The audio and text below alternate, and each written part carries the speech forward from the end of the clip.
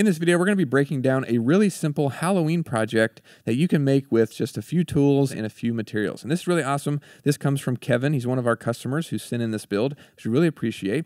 And we can see here in this photo that he has the tools here and just one piece of 3/4 inch EMT conduit, which if you're unfamiliar, you can get that at different hardware and home improvement stores like Lowe's, Home Depot, Menards, different places like that.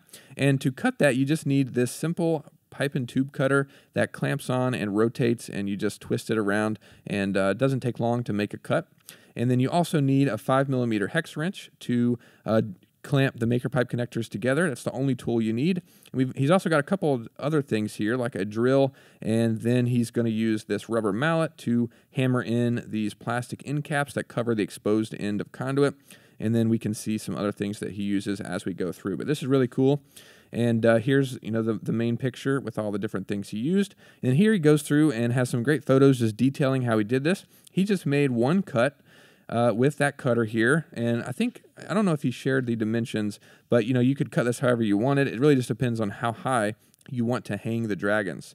But basically, we can see here he made that one cut, and then he's just using one maker pipe 45-degree connector, which grabs on and then sends that piece of conduit at a 45-degree angle. And the way this works is it's two pieces that clamp together, and then one piece of conduit terminates inside the bottom, and then this piece runs continuously through the top half of the connector there. And because of that, there's going to be an exposed end there, and that's why he put the end cap there. And like I said, you use a rubber mallet. You can push them in by hand, but it's a little tough. So if you have a hammer or rubber mallet, it does make it easier. So that's what he did there with that one connector. And then we can see that he drilled through the EMT conduit and added this hook here on the end. And that allowed him to hang up the dragon. So you can see here, there's a picture of him hammering in the end cap. And then there he is drilling that hole in the top of the EMT conduit. And then here is the dragon. So apparently it lights up. That's really awesome.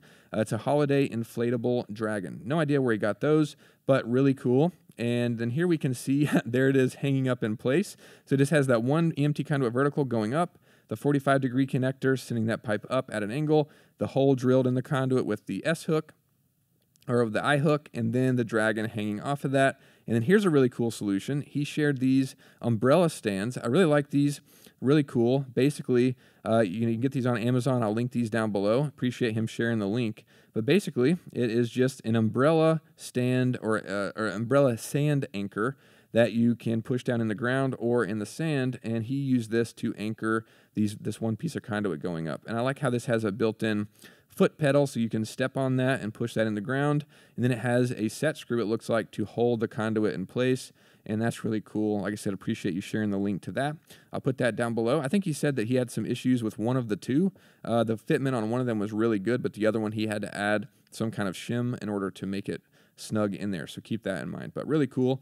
And then basically we can see here, I think it is finished. There's another dragon, the red one, and then here it is all in place with the rest of his inflatable decorations.